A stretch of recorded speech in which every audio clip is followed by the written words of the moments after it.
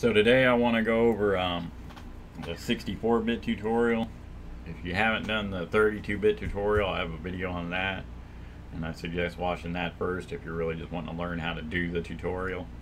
This one, I want to be focusing more on just the idea of making a cheat table for the tutorial. So we'll actually be writing scripts for everything, all steps, and kind of making a table to just click some buttons and then be able to just click next, constantly going through the tutorial, be the way that we're actually wanting to complete it and test it and all that. Hopefully I won't have to break this up into too many videos, but I do know it's going to be longer because I'm really going to be talking about the scripts and what I'm doing in each one of them. I'm probably reading through every single one of them, hopefully, and not missing anything. I know in that 32-bit tutorial I kind of missed adding an unregistered symbol and actually adding the third pointer to catch stuff that wasn't team 1 and team 2. And so this one I'll probably actually make a real good point to actually do that. So this video will definitely be a multi-video kind of thing to see the whole thing, but hopefully it won't be too long. So to start off, let's go ahead and start with launching the 64-bit tutorial. We'll get that opened and set up so we can start looking through this stuff. So again, the first step is just open the process. And we just go and click next. So we want to find that health. That won't take very long. Of course, it's an integer, so we're just going to search for that. And that looks like our address there. So now let's find out what accesses this address. So it looks like we got something that runs constant. Let's go ahead and do hit me. And then this is what's actually going to be decreasing our value. So now one thing we can do, say this was an actual game and we want to have a pointer, our own pointer to always point to this health. So every time we launch the game we can just view our pointer and kind of go from there. We can even use that to filter out. I tend to get lazy and do that a lot instead of actually reversing the process and understanding how it knows to separate things out. I just find a piece of code that only accesses this one. So you always want to start off with seeing what else runs through there and just making sure you don't have anything goofy. In this case, you'd want to kind of run around, run into NPCs, do whatever you got to do. Since this one's step-based, we'll just treat each step like it's its own separate level or something, so we don't need to separate it out from levels. So it doesn't look like anything else is accessed by that. So this can just be our health hook for step 1. So what we'll want to do is go ahead and make sure that line is selected. We've got this jump right behind it, so I don't think we want that one. I think we're going to want to go up here, and since we just want to hook the base, that RBX, we can actually just come up here and hook RCX and not have to worry about it. This way we're not going to be in the area of it messing with the stack and us accidentally messing that up, or we're not going to be down in this jump and having to deal with that. Because as you can see, this jump, it's just using a 3/8 offset, and this is basically a shorthand jump or a short jump. So it's actually telling it to jump if not equal plus 38 of where it's at when it gets done reading that 7/8. So 38 bytes later down here is where it jumps to. So we don't want to do that because we'd actually have to store this address, or have a way to get to this address as well and have that address and not just this plus 38, because that won't work in our hook or in the redirected code. So let's go ahead and hook it up here. Tools, auto assemble, template, cheat table framework, and then let's just do a simple address injection here. Cheat engine calls that a full injection. But again, it is a full injection because we're doing a full redirect. Now we can see here we've got quite a few no ops, but that has to do with our instruction right here. This one's only 3, so it won't give us our full 5, and then we've got to cover this entire instruction. To some extent, we could just put in a jump, leave those bytes, and then have everything jump after that, but that can still get kind of messy, and so it's always better to make sure you got your no ops. Again, that's where the templates are the best, because it'll do that automatically for you. So I'm kind of partial to a different text editor, so I'm going to go ahead and use that.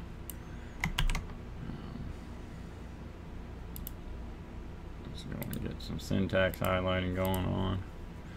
So this is the default script that Cheat Engine generated with the template. We can go ahead and make some basic changes. This one's not really necessary, but I don't think it actually makes a difference, but if it ever does, I still like to just by default do that. Having so much room allocated just doesn't make sense, to me at least. But I think it has to do with an underlying thing in Windows. It doesn't really, you can't really change that behavior. It's just, it is how it is, not unless you manually do it all. When this allocate is called, if Darkbot actually has it set up manually, it may do differently, but so what we want to do is create our pointer. So we'll need a label or some way to get to that pointer. I'm going to call this step 1 health.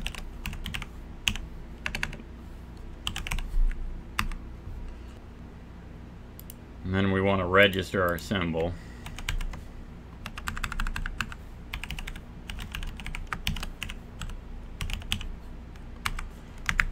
And then we also want to go ahead and come on down here and make sure we get our symbol unregistered when we disable this. So that way when the code's not running, in case the address changed, we won't think that we've still got the address in theory. So now I actually, in the previous 32-bit, I showed putting it down here, which works just fine. If that's what you'd rather do, go ahead and do that. But I actually like to make some minor changes. So go ahead and call this O code instead of just code. We'll go ahead and have N code for new code.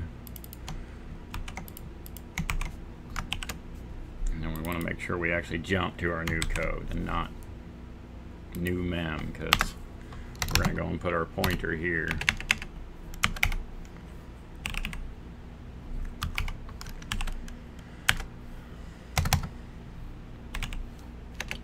Double data is what we want, or data double actually, because no, actually need data quad because it's 64-bit. So DQ to tell it what size we want here, and in this case that's going to make it 8 bytes. We can even help illustrate that and actually stick 8 bytes up there, but I just never care for that. So when we jump to new code, what we want to do is go ahead and move RCX inside of our pointer.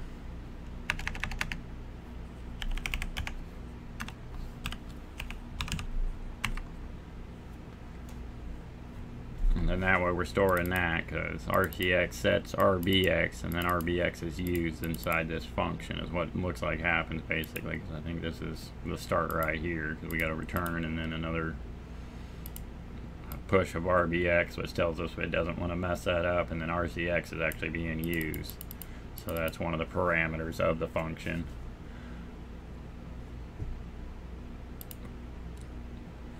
So now we should be pretty much ready to inject our script. Let's kind of look it over. So we've got our new code, our O code, and then our return. All those labels are set. And we've got our pointer, and it's being unregistered. And then we're actually using our pointer, getting it set inside this function, and then it just does its own compare and returns back to where it jumped from, and then we'll do that jump if not equal based on how that comes back, or how that compare worked out and what flags it set. Let's go ahead and put that in. Oh, never did add it, so let's assign it to the cheat table. So now we can get rid of that. Let's go and name this so we don't lose track of it.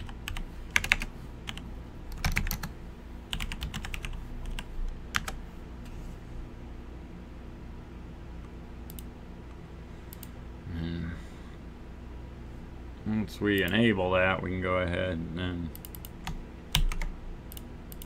just copy our pointer symbol and add address. And that's our base, and we want that. Is it actually 760? Yeah, 790. So we want plus 790 for our offset, and then that gets us to our pointer here.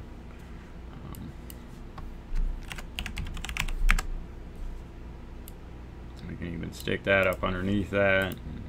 Group config and hide children when deactivated, so this way we don't necessarily see that.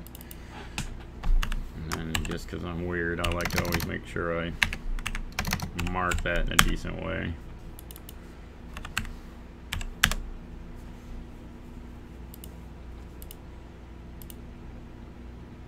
So now we've got our pointer for health.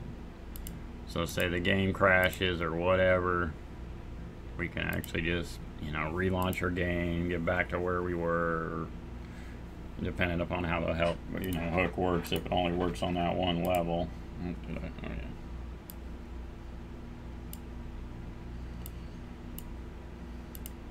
So reattach. And Cheat Engine will do that. It'll want to disable everything without running the disable script, so it doesn't mess up a bunch of stuff. So then we hook that, and it looks like we got our health right off the bat. So now let's go ahead and find out what accesses this again. Oh, yeah, we don't want that. So find out what accesses this address, because it's a pointer. It's going to ask if we want to see what sets the pointer more or less, or what reads a part of the pointer, what accesses the pointer itself, or the address that the pointer is pointing to, and that's what we want. Because otherwise we just get our own code where we're setting our pointer more or less. So now, just going to do hit me again. Our pointer updated already. Let's go ahead and change what happens here. Now this, we won't have enough bytes to automatically set it to 5,000. We could even do it in here and just set some flags and then have it toggle a flag. We'll go ahead and do an injection for this one as well. So looks like, yeah, we'll have enough room for that, so it'll just be the one line, make it that much easier. Let's go auto assemble, cheat table framework, and then let's do an AOV injection.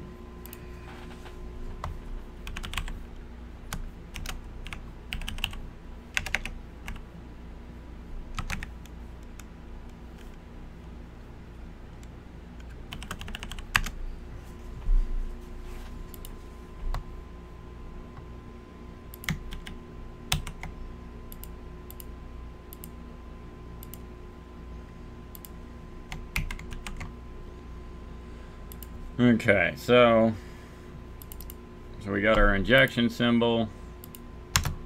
It's a module base, so now it's going to be just searching that module, the cheat engine tutorial x86 underscore 64.exe. We don't really need to make a pointer for this one. We can if we wanted to make sure if the game's a little more complicated, we could still see what's going on and see that only our health runs through this address. But this one, just because it's so simple and we know it's set up that way, I'm not going to waste time on all that. Oh, let's not do that. So this one, we just want to basically change this instruction. So let's go ahead and comment out this line, and then instead of subbing it, let's just go ahead and set that value.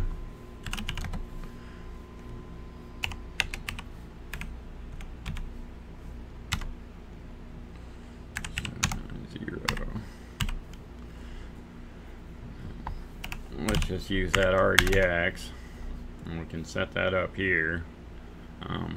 So on this one, let's go ahead and make that value to where we can set it at any point in time.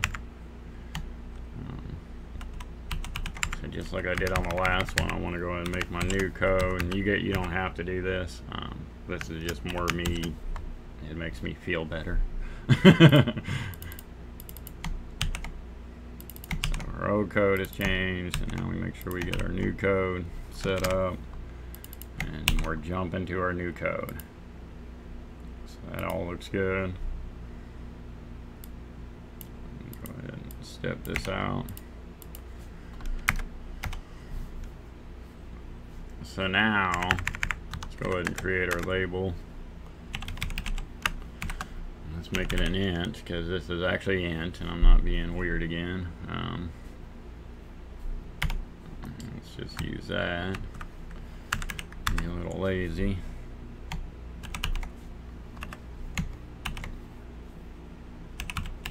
Oh, no, we're not unregistering.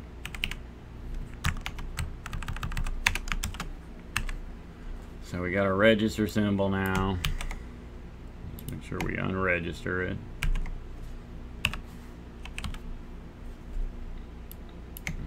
I do actually like to always have this right up here, so I see, create it, I deal with it, and then move on to do other stuff. I just like to keep these things kind of together, so this way I know what's going on with it right from the bat. I don't have to look up here and see, oh, I didn't register it, and then, oh, it's down registered down here after I've actually used it. It really does work fine. That's how Darkbike set it up, so I can't say there's anything wrong with it, but I just like it up here more or less. Again, it just makes me feel good. So we want our int.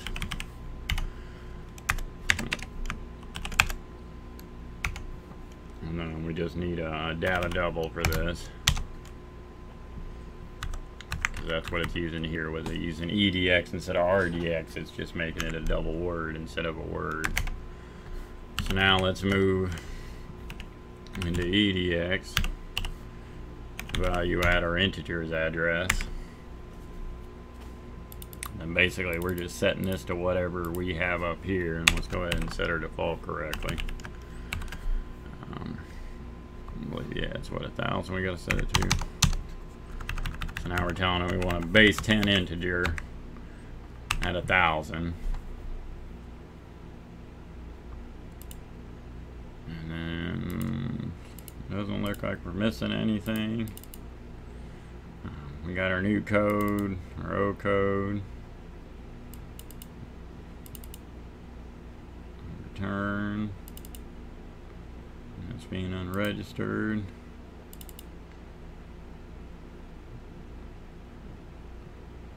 Okay, so I think this is all done. I'm going to pop that back into Cheat Engine.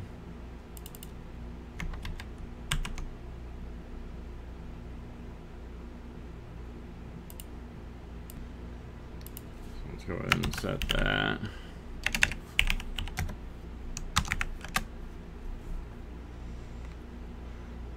Okay, so if we run this one, we should see it change, and then we can even follow this with spacebar.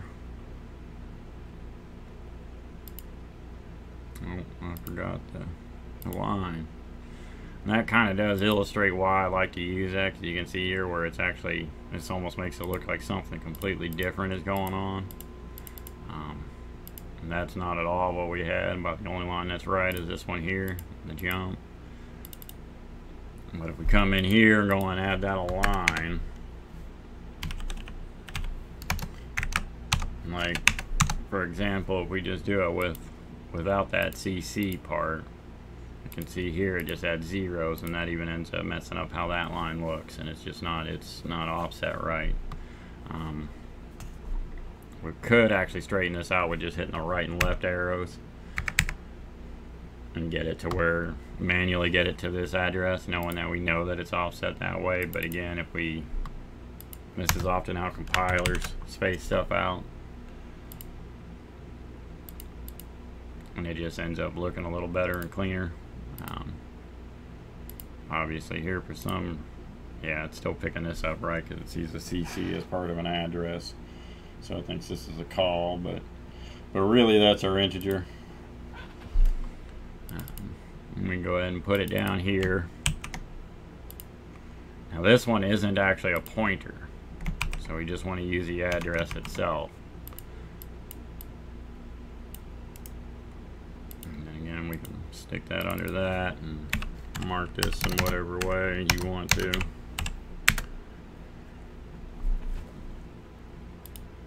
And then that's what's actually setting this value. So that way when we cheat, we'd even change that to 5,000 or whatever. Obviously in this scenario it's not really a big deal, it doesn't really matter, but if you were having a, you know, force full health, or say this was a money cheat or something like that, this is where that can get kind of handy, because you can change the value at will and not have to redo the code. And if you share the cheat table, it makes it real easy for others to understand and get the idea. Obviously, you'd probably want to give it a more descriptive name here if this was the actual thing you're showing to the users. So we could just say set value, or health set value.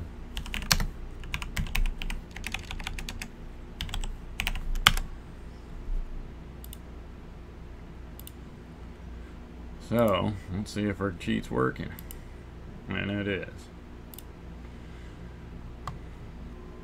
Okay, so that is step 2. Let's go ahead and fix that. Hitting the wrong keys here.